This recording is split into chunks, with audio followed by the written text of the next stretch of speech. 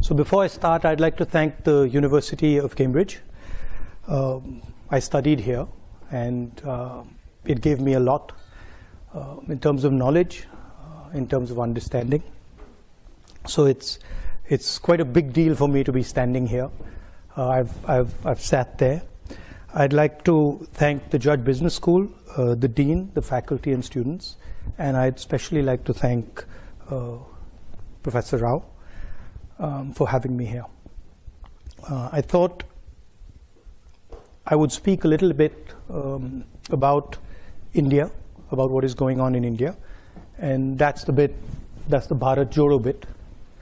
And then I would talk about two divergent perspectives on the planet, the American view of things, the Chinese view of things, and how those two are playing out. And then I'd conclude by placing some ideas on the table about how we can think about these two divergent forces. The central thread is about listening, and it's about listening at the individual level, but also listening politically at scale. So not just one person, but listening to millions and millions of people and understanding how they're feeling and how they're responding. Okay? And then also listening to different cultures which you're not maybe used to or I'm not used to, and trying to get a sense of how they're seeing the world, and trying to piece together where they're coming from. So the broad idea is one of listening. Different cultures listen differently. There's a very specific way in which the Indian culture listens, and so I'll be talking more about that. I see a friend of mine, a Sikh friend of mine. You'll sort of get a sense of what I'm talking about, and it's also about what is going on at the international level and the risks that are potentially in front of us.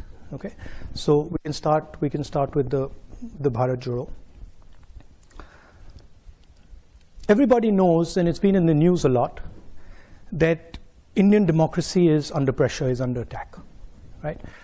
I'm an opposition leader in India, and we are navigating that space. What's happening?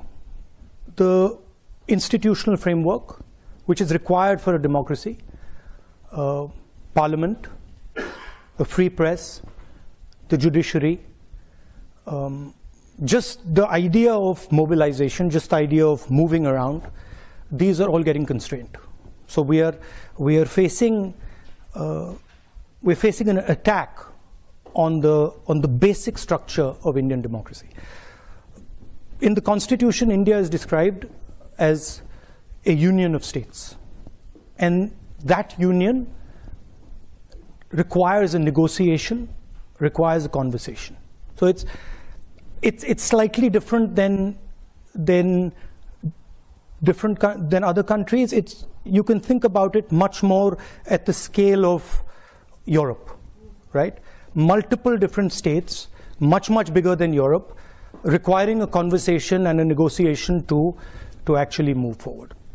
And it's that negotiation that is actually coming under attack and under threat, right? Here you can see that picture. That picture is taken in front of Parliament House, and that's where a whole bunch of opposition members of Parliament were just standing there talking about certain issues, and we were just locked up and put in jail. And that's happened 3 or 4 times, right? And it's happened relatively violently. That's just an example. And you've also heard of the attack on minorities, the attack on the press. So you get a sense of what is going on. Now, the one way I like to think about it is that Indian democracy is a public good, okay? Because it is by far the biggest democracy. At least 50% of people who live in a democratic space live in India. And so preserving and defending Indian democracy is more than just about India. It's actually about defending the democratic structure and the democratic system on the planet, right? Can we do the next slide? So that's what I described. capture and control of media and the judiciary, surveillance and intimidation. I myself had Pegasus on my phone. Large number of politicians have Pegasus on my phone, on their phone. I've been called by intelligence officers who tell me, listen, please be careful what you're saying on the phone, because we are sort of recording this stuff. So this is a constant pressure that we feel. Cases on opposition. I've got number of criminal libel cases for things that, you know, should under no circumstances be criminal libel cases, but that's the story, right? And that's what we are trying to defend. What we found as the opposition was that it's very difficult to communicate with people when you have this type of an assault on the media, on the democratic architecture. Can you go to the next slide? And so we decided to go back into Indian history and Indian culture, and we decided to use a very powerful tool that has been used in Indian history called the yatra. And that's Mahatma Gandhi doing a yatra against the British, which actually broke the back of the British Empire. It's called the Dandi Yatra. My Indian friends here will know about it. And it was a yatra that raised the issue of a salt tax. It was about 450 kilometers. The idea of a yatra, it's not just a journey, right? It's a journey, it's a conversation, it's listening to people, but at its heart, it's the idea of annihilating yourself. So at the heart of a yatra is the idea that you attack yourself, and you attack yourself by the distance that you walk, by the pressure you put yourself under, and that's the basic philosophy of a yatra. And the idea is that if you attack yourself and you shut yourself down, you shut your ideas down, then when someone speaks to you, you will be able to listen to him or her more effectively. That's the broad philosophical idea behind it, and it's there in a number of religious systems as well as an idea. The idea of attacking yourself, of annihilating yourself to understand, to observe, to listen. And it also has to have a sense of perseverance. You know, it can't be that you just do it for 5 days. It's got to hurt you. It's got to be long. It's got to take time. Can we do the next one? And so that's the yatra that we started. It started from Kanyakumari in the south, and it went all the way to Srinagar. 5 months, well actually 4.5 months of continuous walking, 4,000 kilometers, 14 states, 136 days, 9 languages, multiple religions. Next slide. And so we started on this. We decided, okay, we're going to do this. We got 125 core people, and we said, okay, we start to walk. And we had no idea, frankly, what we were getting ourselves into. Okay, because I'm a runner, so for me, I thought to myself, look, okay, we're walking 30 kilometers a day. I run 10 easily, so 30 can't be that difficult, right? A little bit of arrogance. So I was like, this is not going to be a big deal. And so we started. And immediately we realized what we had got ourselves into, okay? Because this was not actually about the distance at all, right? The distance was almost irrelevant. It was about the energy that was embedded in this thing, right? And the number of people, the scale of the thing, spiraled completely out of control. So it went, in our imagination, it was 120 people walking with, 3,000, 2,000 people coming. Sometimes this became 50, 100,000 people. And when you get 50, 100,000 people next to you, it's not easy, because you are just thrown around, right? And the forces are very, very big. to give you an idea, 6 people died, okay, walking this thing. Multiple people broke their legs, arms, and that was the type of energy that was released. What I did early on, I thought to myself, okay, so what is my responsibility in this? What do I have to do?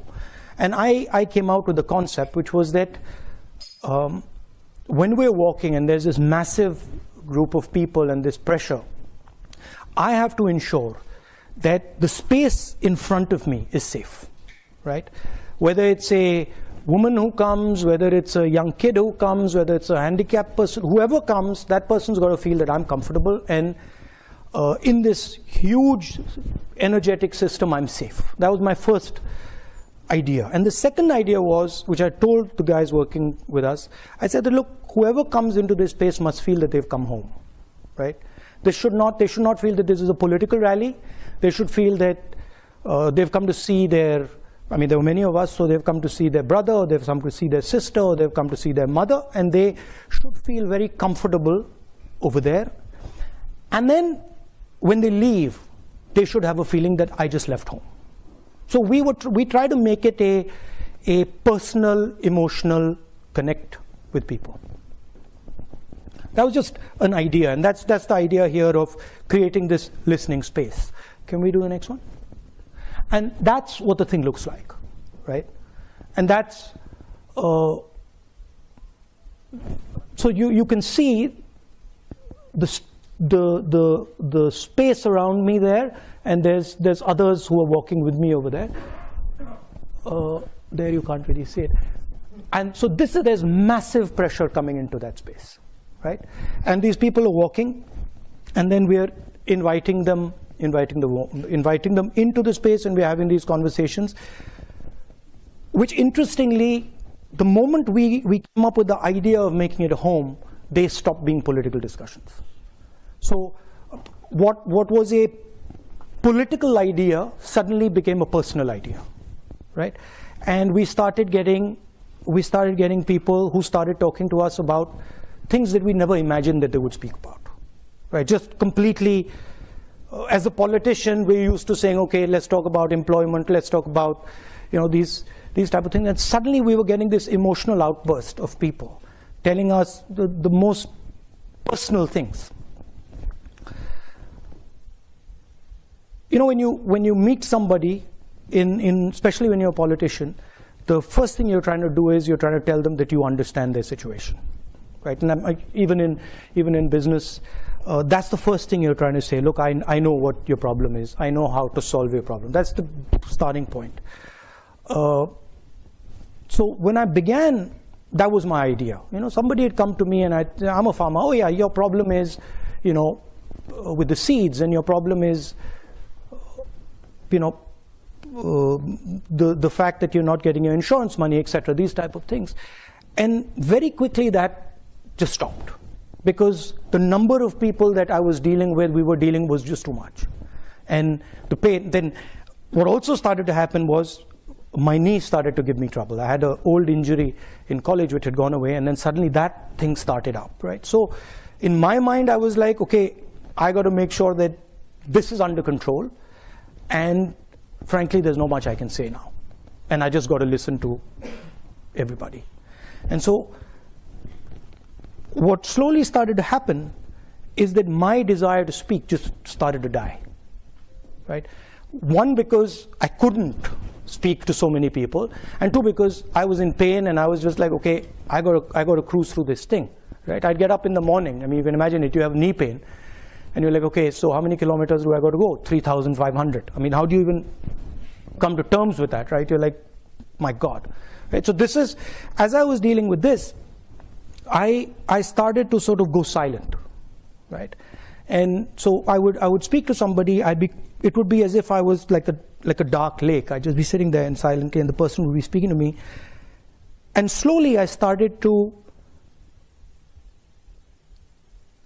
feel many things that I could not feel before, right? So for example, a farmer would come, he'd grab my hand, and immediately when I grabbed his hand, I could tell the suffering that he's been through, the pain that he's been through, the difficulty he's been through. So you started to hear, not just with your ears, you start to hear with your hands, you start to hear, listen with your eyes, you started to look, you're walking with somebody and you can see that he's struggling. So you start to get a sense of what this person is and where he's coming from. Very, very deep sense of that. I'll give you the most shocking example of this, and I said that these discussions started becoming very personal. So we're walking and suddenly these two, and how you can hear in an individual, right, the voice of millions of people, right? That's what, as a politician, I think about. How do I take what you're saying and say, okay, how do I now take it from there to what a million ladies are saying, or million women are saying, or what you're feeling, how do I translate it to what a million or 500,000 women are saying? So I'm walking, and suddenly these two girls come, one of them grabs my hand on this side, and the other one grabs my hand on this side. And when they grab my hand, I feel something I've never felt before, right, in their hand. I'm like, this is strange. The way they're holding my hand, there's something strange in it, right? It's like, almost like a desperate way of holding my hand. So I look at the girl and I say, tell me, what's happened? How are you doing?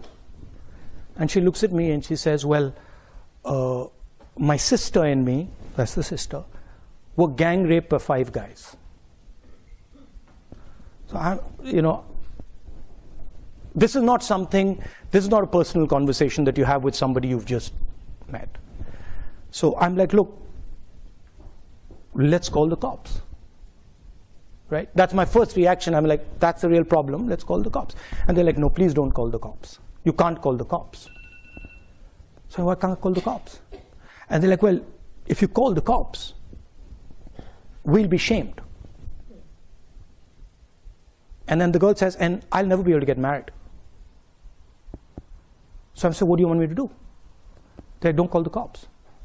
So I was like, okay, so but then what do I do? If I don't call the cops, how do I help you? They're like, no, we just wanted our brother to know what has happened to us. And I said, yeah, you've told your brother what's happened to you, but now what do I do? And there's nothing you can do. And then they walked away, right? So now you extrapolate that, and you can see thousands of women who have faced something like that, and you can see the pain that is there hidden. You can see the difficulty that they're dealing with. The other thing they said, the other thing I thought when they walked away, I was like, my God. So these girls have dealt with this, and now they're going to deal with it for the rest of their life, and they're never going to tell anybody. Right? And I thought, that's crazy. But that's it. Right? So these are the type of things that started to happen. And they started to change. As a politician, the way I look at people and the way I think about people and the way I react to people, right? Almost like a silence in me that is just, okay, say what you have to say and I'm quiet. And there's nothing I'm going to say. And tell me everything you have to say, right? And then once you've told me, I'm not telling anybody, right? Which is trust. So that's what this yatra started to do, and it started to happen with kids. I'm walking I'm walking, and just to give you a flavor of India, I'm walking, and there are these little beggars who come, little kids, and they come and they hug me and stuff. So I'm fooling around with them, and another man comes and says, "Don't do that." So don't do what? He's like, "Don't touch them." I said, "Why?" He says, "They're dirty." So I said, "No, you and me are dirtier than them." Right? So you can see then these ideas that are floating around that suddenly you never heard them before. You never heard, or you didn't get the granularity of it anyway. And then can we go to the next? Yeah. So that's a Sikh mechanic. You can see his hand there, and this is a girl whose house has been broken. Whose house I think has been smashed. Anyway, next. Now this is where the thing gets really interesting. So we are going through all the states, and Kashmir is a state which is insurgency prone, right? There's a lot of violence. There's been quite a lot of violence for many years. In fact, that picture there is me putting flowers on the spot where almost 40 soldiers were killed by a car bomb some years back. So we arrive in Kashmir, and Kashmir is this so-called violent place. And as I'm entering Kashmir, the security guys come to me and say, listen, we need to talk to you. So what do you need to say? And they say, well, look, the thing is, you can't walk in Kashmir, right? It's not a good idea. We're walking 3 days, and we're walking 3 days in the roughest districts. So you can't walk in Kashmir. It's a bad idea. So I'm like, why can't I walk in Kashmir? And they're like, well, because you'll get hand grenades thrown on you. So now I'm responsible for 120 people I'm working with, right? So I'm like, look, let me go and have a little word with them. And so I go and have a little word with them and say, look, they're telling us they're going to get hand grenades thrown at us. And they're like, okay. And I was like, frankly, I want to walk. I mean, you know, if we get hand grenades, we get hand grenades. So they're like, yeah, we should all walk. And so we decided we're going to walk. And we start to walk. And suddenly what starts to happen is these Indian flags start coming everywhere, right? Everywhere, they just start coming out, right? The first day we're told about 2,000 people are going to show up, and 40,000 people show up, right? And that thing over there, where I'm sitting on that jeep, is because the police and security system just been overloaded, and it's collapsed, right? Because they can't manage the crowd. And if you look carefully, you'll see the panic on the security people's faces. Anyway, they pull us out of that and say, this just doesn't work. We can't go through this in this manner. And then the next day they set it up properly, and then we go through. That's us entering Kashmir where the mountains are. That's on the first day. And then the really interesting thing happens. So we've been told we're going to be killed. We're walking, and people are coming, and then one guy looks at me and he says, call me. So I'm like, come. And the security people have said, listen, please don't do this. Please don't call people. Like, we walk here, don't call people, because this is putting everybody at risk. So the guy says, call me. I say, come. So he comes. So he comes, starts walking next to me. And he says, Mr. Gandhi, you've come here to listen to us? So I'm like, yes. So he's like, that's interesting. He's like, you really come here to listen to us? And I'm like, yes. So he's like, good. And then he says, you see those guys over there? And we're walking.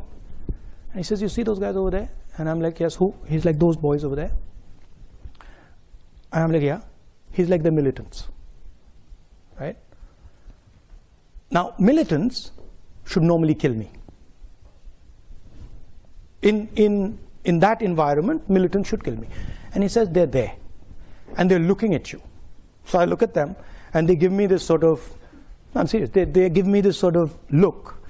And I'm like, okay, I'm now in trouble, right? Because this guy's just told me this. They give me this look, and I give them this look back, and then we carry on, nothing happens, right? And why I'm telling you this is because they actually couldn't do anything. They actually didn't have the power to do anything, even if they wanted to. Because I had come into that environment listening. And I had come into that environment completely with no violence in me at all. And the vast number of people there were seeing that, right? So that to me was an indicator of the power of listening and nonviolence. Now, what did we hear in India? The main thing, we heard that, and this you don't hear in the media. In the media, you have a completely different discourse going on. You have Bollywood, you have cricket, you have all sorts of other stuff. What we heard in India is, the main thing we heard is unemployment. That India is simply not producing the jobs its youngsters need, period, the end. And that's everybody, all the young people, okay? So I want to leave you with that. Now let's go to the next. So now let's move to the two divergent ideas that are there are many ideas, but the two that are big and the two that are powerful and playing out: the idea of the United States and the idea of China. And we know that the United States is the dominant superpower, global superpower, and it's had a record since the 1940s of enabling large amount of prosperity and growth. Okay, and it's done that in a democratic environment. It used to produce, and it used to produce in a democratic framework, and that's quite an important thing in my view. The history of the United States, everybody knows. People went from Europe, people went from England because they were persecuted. So the idea of individual freedom is very, very deep in America. And the Americans, at least with their citizens, will protect that idea very firmly and very strongly. Right? And the other idea that's central to America is the idea of openness, the idea that anybody can come into America and anybody can dream the American dream. I was educated there, and I remember being surprised at how open it was. I'll give you an anecdote. My father had just died, and I had been killed, and I was in America in college, and I was a bit upset. So my guardian told me to come from Boston to Atlanta, and I remember 3 or 4 in the morning, I got up, took the cab to Logan Airport, and there was a Haitian taxi driver. And I started talking to him, and he said, you know, America's given me my life. America has given me everything I have. I had nothing in Haiti, and I came here, and they love me, and they treat me with respect. And I'm part of the American dream. And then I walked out to on the curb, and as I was walking out, I pulled my suitcase out, and there was a guy standing there, and he had these suitcases in front of him. So he said, "Which airline are you flying?" And I was a bit suspicious. I was like, why is this stranger asking me which airline am I flying? And anyway, I hesitated, and I told him, and he said, "Oh, you can do curbside check-in." And I'm like, "What's that?" And he's like, "Well, you can just leave your bags here." Now, for me, this was just like a mind-blowing idea, right? Like, I leave my bags here? Okay. So I was like, no. He's like, no, you can leave your bags here. So I was like, okay, so who are you? And so he pulls out his airline ID. And I'm like, okay, that's interesting. And I leave the bags. And then I walk off, I remember asking myself, when are these guys going to check my ID? Right? I had a passport and my college ID, and when are they going to check my ID? And they didn't check my ID. They didn't check my ID right into the plane. This was pre 9/11, so maybe a lot of you guys don't remember this, but haven't felt this. But I was like, what's going on, right? And why are these guys not checking this ID in my own country? They check my ID, right? They'll ask me for the passport immediately, and here they're not. What is going on? And I remember sitting on the plane saying, my God, this is an amazing place. I've come here a few months ago, and they've let me through the airport. They've not checked me, and they trust me. They believe in me, right? And to me, those two ideas are the core of the idea of America. They will make you feel comfortable, and they will protect you. Okay, in America. In America, not outside America often. Okay, outside America, they can do bad things to you sometimes, but in America, they will protect you. Okay? And to me, that's the central idea of the United States, and it's a very powerful idea, and it's been successful, and it's basically built a superpower. It's built an engine that has allowed people to come in, huge amount of innovation, huge amount of technological advancement, many positive spillovers. But now there's a problem. And in my view, there's two problems. One problem is that post 9/11, that that idea that anybody could just walk into America has been challenged, questioned. It's been questioned directly by bin Laden, by putting planes into the World Trade Center, by generating huge amount of anger and fear, and that has had a result. The Americans are absolutely correctly, they're concerned about people who come in, about what they might do, and you can see that with the whole Homeland Security, the X-ray machines at the airport, all that going on. That's basically the idea that you can't just come into America like you used to. Okay, so that's one big change that's taken place. And the second really big change that's taken place is that what used to be the strength of the United States, the idea of production in America, the idea of manufacturing in America, has simply left.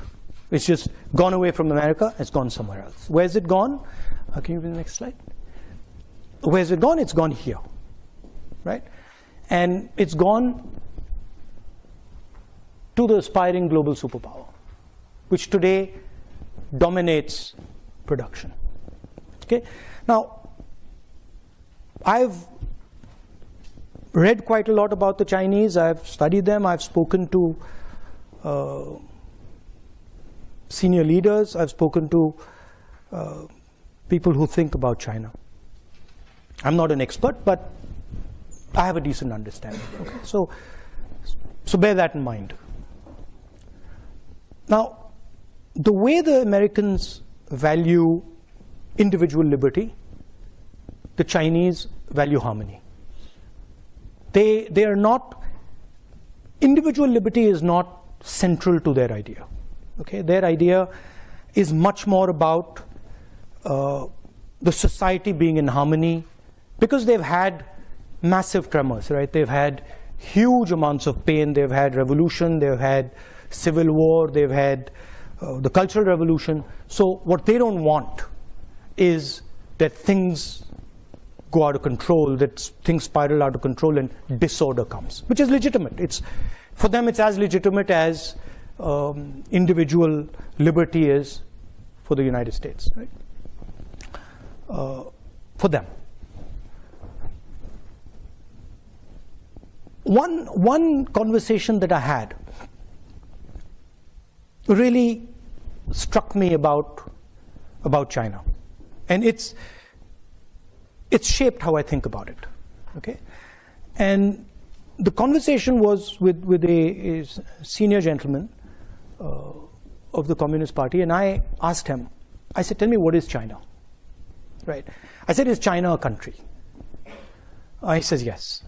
I said, okay, is China a nation? And he said, yes. I said, no, but give me a Chinese explanation of what you are. And so he says, look, Mr. Gandhi, I'll explain it to you. He says, the Yellow River comes down from the Himalayas. It flows down. And it has unlimited power. It has unlimited energy in it. He says, if Chinese civilization orders itself and organizes itself effectively, which it does on the coast, mostly, it can harness the power of the Yellow River. And when it harnesses the power of the Yellow River effectively, China rises. He says, sometimes what happens is the Yellow River comes with all its energy, and China cannot organize itself to harness its energy. And then there is disorder in China. And the energy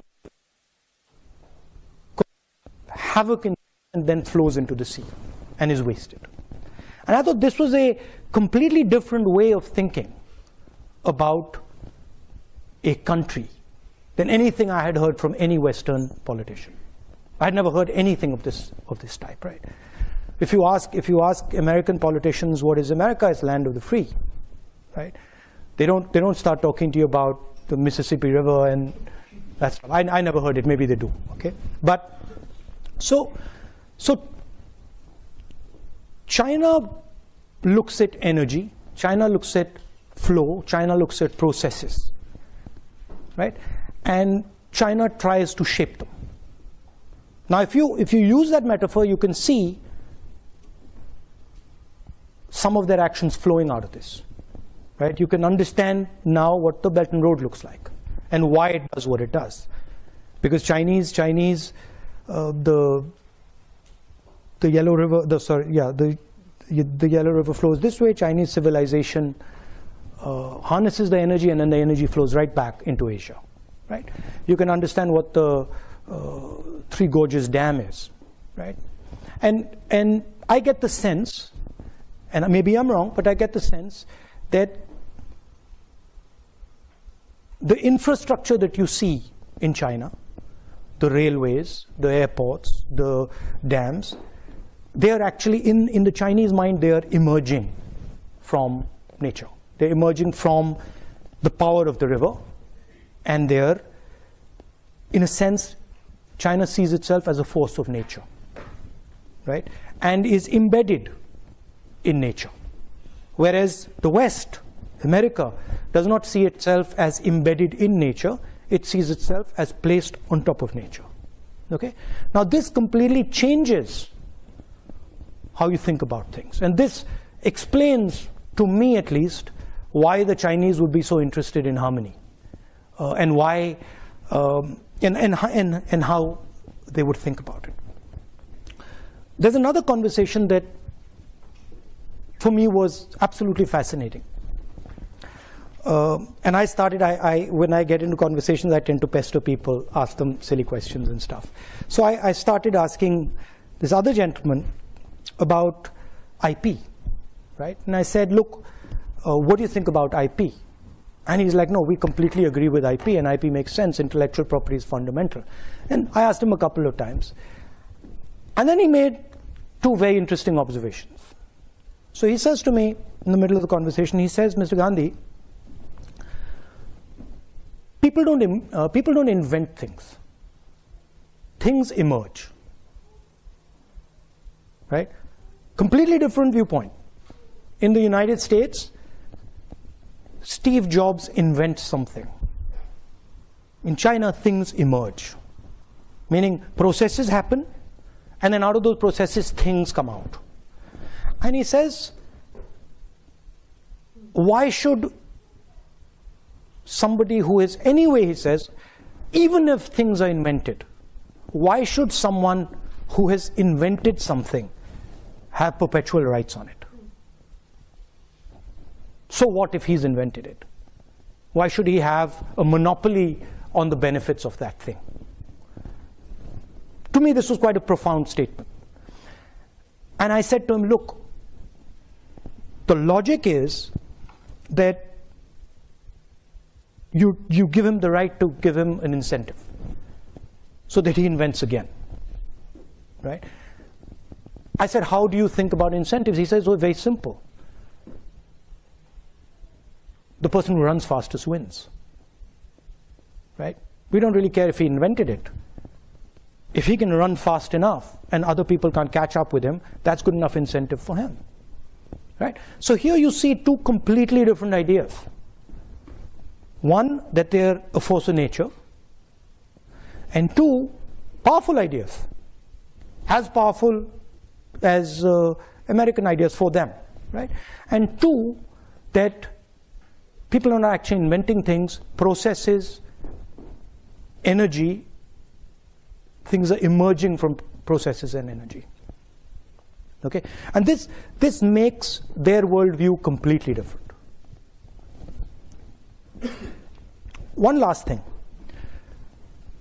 The organizing principle of the United States, and something that you're very, very intimately associated with, is the corporation. Your lives will all be about corporation, or most of them will be about corporations and sales and marketing and elements of a corporation. And that's how America organizes itself. And I think embedded in this is the central innovation of the Chinese. Pre-collapse of the Soviet Union, there were two organizational systems on the planet, broadly. There was the American system, Western system with the corporation, and there was the Soviet system, and in those days the Chinese system with the state. State did what the corporation does. And Post the collapse of the Soviet Union, can we go ahead? Is that no, I think they removed that quote.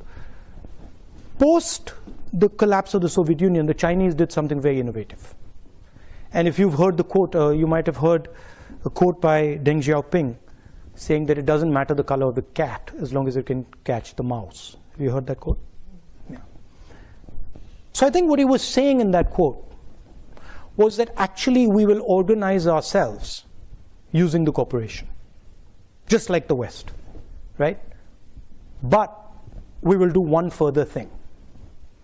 Inside the cooperation, we will embed the Communist Party. So it's a hybrid. It is exactly like the United States as far as the cooperation is concerned, and then it's got a magic trick in it, which is that inside the cooperation is what they call the instrument of the people, what we call the Communist Party of China, right? And this does something fundamental. What it does is it allows the Communist Party of China to have a full monopoly on information in the country, which the government of the United States doesn't have, or the government of India doesn't have, or the government of most other countries doesn't have, because there's a separation between the state and the corporation. And this gives them a huge advantage in artificial intelligence. It gives them a huge advantage in all sorts of, in cyber warfare, etc., etc. I'm just placing that on the table. So those are the two broad ideas. One is the maritime idea. The other is projecting right through Asia, the Belt and Road. And the contest is basically, is the planet going to be terrestrial? Is it going to remain maritime? What's going to be the balance? And China sees itself as dominating the terrestrial space and contesting the maritime space. That's how it's playing out. Now, to the conclusion. So a couple of things are very clear.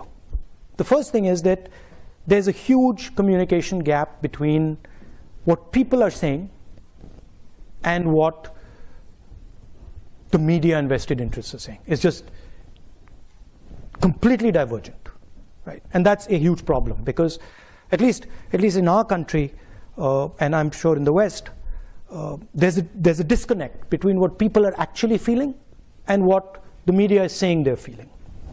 Okay, that's a problem. Second thing, everybody knows that huge amount of inequality is being created, at least in the Western world and in India. A huge, massive concentration of wealth, massive concentration of income, in India, unemployment. So the worst thing that can happen is these two ideas collide with each other, right? Because then everybody's in trouble. And that's something that is not in anybody's interest, right? These ideas have their place. They're not going away anytime soon. But if they collide, it's a huge catastrophe. Can we have the next slide? So there are two things that to me are quite obvious. Number one, that with the technological advances that are taking place, with the communication system, the fact that the world is getting hyper-connected, the planet is basically becoming like an organism, like a connected organism with a nervous system, right? And that means things will move very, very fast. I mean, I don't want to use a bad analogy, but cyanide kills you in seconds because it uses your nervous system, right? And it kills you with almost no energy. It requires very little energy to completely wipe you out. So that's the space we're heading, where things will move very, very quickly and they will infect everything very fast, right? So the first thing we have to think about is the need for a global immune system that listens very fast to escalation that is uncontrolled. And Ukraine would be an example, right? We're sitting here, Ukraine just keeps escalating. Nobody actually knows where it's going to end. So those, in a hyper-connected world, that's a very dangerous thing. And you need institutions and you need thinking that says, okay, these are the type of things that we tamp down immediately. So that's one idea.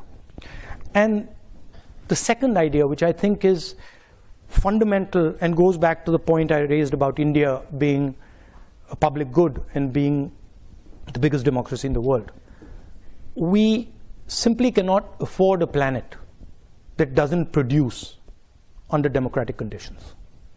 Okay? Because if democracies do not start producing again, right, they will not survive.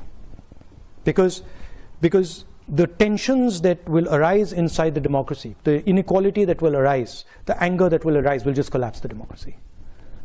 So what is required is new thinking about how you start to produce in a democratic environment, which is completely different than production in a coercive environment. In a coercive environment, what you're basically doing is a factory, a production unit has a huge amount of socio-political energy inside it. And what you're doing is you're forcing it closed inside the structure. You can't do that in a democracy. So that conversation between labor and capital has to happen, has to be a negotiation, right? And I think that's where a lot of the thinking has to happen. How do we start to produce again in a democratic environment, and how do we manage the negotiation between the structures in the factory so that they can happen in a democratic structure? Otherwise, in my view, democracies are in trouble, in big trouble, right? And that the good news there is, of course, technology will help you, decentralization will help you, decentralization of power will help you. So I think things can be done now that couldn't have been done 10, 20, 30 years ago in terms of technology, in terms of decentralized manufacturing, in terms of the structures that you need for that negotiation. But I think that's where a lot of the conversation has to happen. And finally, for me as a politician, the idea of listening, observing, and doing it persistently, quietly is very powerful. And I think these ideas, divergent ideas, they need to also spend some time listening to each other. One mustn't say that, oh, this is wrong and that is right. Everybody has his own way of doing things. But I think one must give space to the other and say, okay, what is that other person doing? And that requires a little bit of the idea that I mentioned at the beginning, this idea of annihilating the self, right? I'm going to keep quiet. I'm going to curb my desires. I'm going to curb my imagination, and I'm going to listen to the person in front of me with compassion, with affection, and see what he's trying to say, and listen deeply to what he's trying to say. I think that would be very, very good for the planet. Thank you.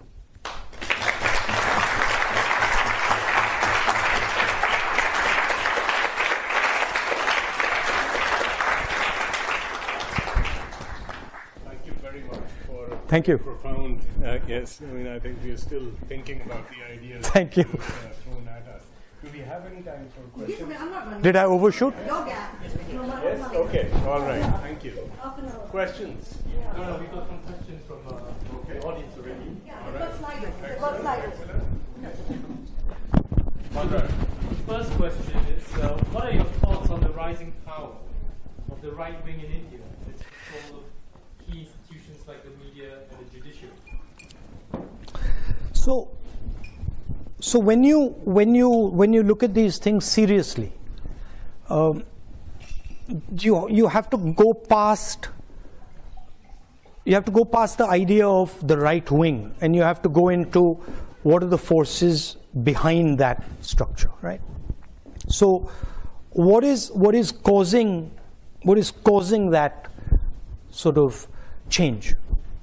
Number one, massive concentration of wealth in few people's hands. Number two, complete control of the media as a result of the concentration of wealth. And number three, the lack of production in India, right? So if you have people working in factories, right, they can organize themselves politically. And if you can organize yourself politically, you can get a counterforce to right-wing mobilization. The problem is the bulk of India's people are unorganized labor. So it's very difficult for them to organize.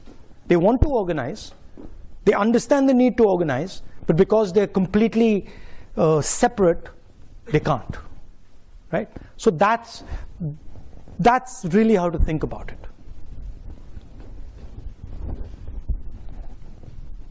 The next question is from Meku. How will you heal what is a highly divisive and polarized India? What would you say to the voters of the opposing party to help bridge differences? Opposing party, you mean the people in power? I mean, I can say a lot, they don't listen. I can keep saying it, they don't listen. So, I think, can you show me that picture of the large crowd there? Not that one. That's a different type of crowd. That's a different type of crowd.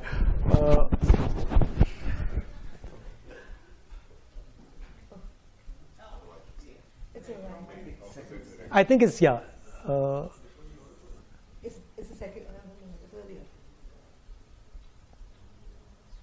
This one. So this is mass mobilization, right? And this is actually how you fight politically. Now, in a world where the media doesn't work, the way you fight is by mobilizing large numbers of people. It's difficult, it's tedious, it takes time, but that's the only way. You have to go through the street, right? And there's a lot that can be done using that system, right? I'm in fact surprised that it's not used more in other countries. I wonder about it, right? Because it's actually quite a simple thing to walk across India. It's not a complicated thing, right? And it's a very, very powerful thing. And so it's about allowing people to express themselves, right? How do you heal? I think this is healing. I think this really heals, because when somebody comes out and says, look, I had the opportunity to say what's in my heart. By the way, I had BJP guys coming here. I had BJP people coming up to me and saying what you're doing is good. What you're doing is good for the country, right? Large numbers of them, right? Because even they understand, at least the sensible one understand the risks that they're sort of pushing. Because in a hyper-connected world, you sort of create too much polarization, you get a massive backlash, and it can be very bad. The next question is, can you tell a few good policies implemented by Narendra Modi that you think are good for India in the long run? This is quite a popular question. No, see, the problem is that if you fundamentally disagree with the foundation of something, right? I mean, I could think about it and say, yeah, okay, maybe that policy that he's done is not a bad policy, right? Maybe giving ladies gas cylinders or giving people bank accounts is not a bad thing, it's a good thing. But that sort of misses the point, right? Because in my view, Narendra Modi is destroying the architecture of India. So I'm not too bothered about 2 or 3 good policies that he's doing if he's blowing my country to smithereens or our country to smithereens, right? And I think that's what he's doing. I think he is imposing an idea on India that India cannot absorb, right? India, as I said, is a union of states. It's a negotiation. And if you try to force one idea on a union, it'll react, right? I mean, I've got a Sikh gentleman sitting here, right? He's from the Sikh religion. You come from India? He comes from India, right? We've got Muslims in India. We've got Christians in India. We've got different languages in India, right? They're all India. Mr. Narendra Modi says he's not. Mr. Narendra Modi says he's a second-class citizen in India. Right? I don't agree with him. Now, if your disagreement is so fundamental, then really talking about 3 policies that you agree with, I think misses the point. Wilson Ho asks, how do you understand what India's place in the world is? How do I understand what India's place in the world is? Somebody once told told one of India's leaders, do you lean left or do you lean right? And she said, we stand straight. Right? So India's place in the world is when India is successfully expressing herself, right? Not himself, herself. Because I believe that India has a feminine essence, a feminine quality. And so when India is expressing herself freely, and all the people of India expressing themselves freely, then naturally what India does is correct. Dr. Moa asks, how do you reconcile the burden and responsibility of being part of such a famous political family, making your work connected but still retain a sense of self? No, I come from a philosophy in India that aims at destroying the self. So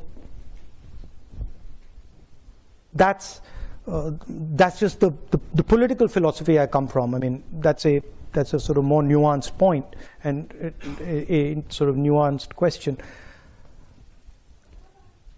I fight for an idea, right? And I'm not too bothered about where I come from, who I am, who my father is, grandmother. I don't care. I think that there are certain ideas that need defending, and I defend them. And I try to think about, I try to think deeply about what is happening. I try to be compassionate. I try to understand other people's perspectives, but then I defend the ideas I believe in. Siddharth asks, India has always experienced brain drain and lost great talent to the West. How does it provide opportunities for corporates, business, etc.? I think that in the 21st century, the idea of brain drain is outdated. Because would Bangalore have happened if brain drain didn't happen? I don't think so. Because the people who created Bangalore first left India and went to America, and then went back to Bangalore. So the question is not about brain drain. The question is, are you able to create the conditions in India that brings people back? Are you, and this is something I think the Americans used to do very, very well, right? People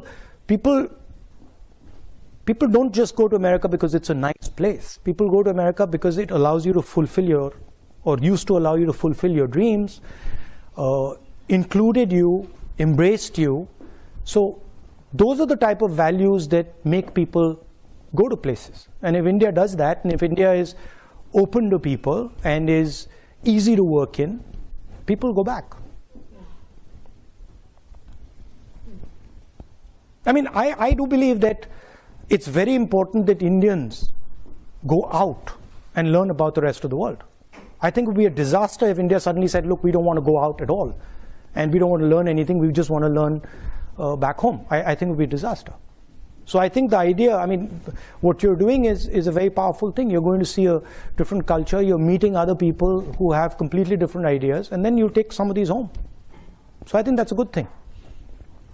I think this is the last question. So Hamandir asks, Hamandir comes from Punjab, which is facing rapidly dropping groundwater levels and high unemployment. What's your vision on tackling these issues? On groundwater? Groundwater. I mean, that takes us back to the idea of production in a democratic environment, right? And production in a democratic environment is much more complex than production in a coercive environment. Because essentially in the coercive environment, you're not allowing the negotiation. You're shutting the negotiation down, right? I mean, with all due respect, the PLA takes care of the negotiation in China, right? Of the social pressure of the factory. The social pressure of the factory is taken care of by the PLA. Now, if you have such a force that takes care of the production negotiation, that force is going to control your government, right? So if any country decides that, look, what we're going to do is we're going to coercively control manufacturing, well, it won't be a democracy. Because the people who will coercively control it will take over the country. Right? So production in a democratic environment is difficult. It's not easy. It's been done. The Germans do it very well. Other countries, the Koreans do it, the Japanese used to do it, America used to do it very well. Right? But it needs a new imagination. It needs, you get many benefits from democracy that you don't get from coercive sort of manufacturing, right? Now, can we construct a system where you can actually manage that negotiation effectively and have large-scale production, maybe decentralized in the democratic world? I think you can do it. And I think, frankly, one of the reasons I'm saying this, I think India is the prime place to do it. It is the best place on the planet to attempt it. There are many different models possible in India. There are 30 different states. I think it can be done there successfully. Punjab, the water problem is an agricultural problem, and it's because of essentially too much wheat and rice being grown there. So you have to change the agricultural cropping pattern, which is very complicated because it's sort of linked to something called the MSP, which is a technical thing, and we don't want to go there. I'm afraid that is all we have time for, but there is a reception where you can come and say hello to. But thank you very much. Thank you. It was an absolute treat to listen to you. Thank you. Very much. Thank you.